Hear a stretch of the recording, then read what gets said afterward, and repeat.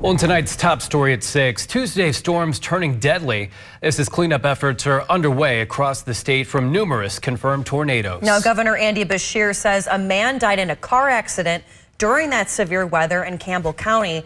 The governor also giving an update from the National Weather Service. So far, EF1 tornadoes have been confirmed in Anderson, Bourbon, Nelson, and Jessamine counties, as well as in Prospect, across Jefferson and Oldham counties. Straight line wind damage has also been confirmed in Fayette, Mercer, Spencer, and Woodford counties.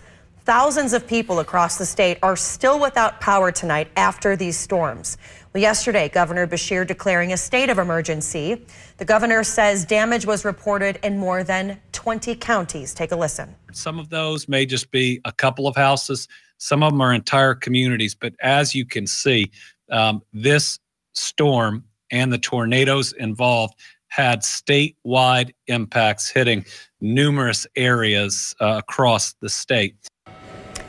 Now, the governor is asking communities with storm damage to take pictures before cleanup and report any damage to local county emergency management officials.